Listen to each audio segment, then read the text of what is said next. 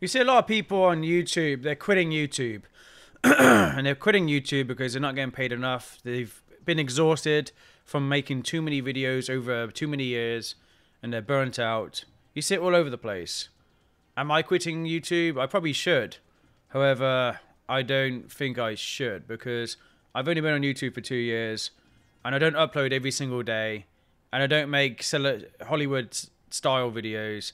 So it doesn't really burn me out too much. I make very simple, basic videos, you know? I try not to go too much above beyond what I can do. And I obviously make average videos. But for the people that are quitting, I'm just going to say thank you. Because thank you for bringing us some really cool videos to watch. But also for thank you from a creator's point of view, that you are less competition on the YouTube algorithm now. So the more people that quit, the better it is for the smaller people like myself and smaller channels to somewhat grow a little bit easier. So see you later, people. Later.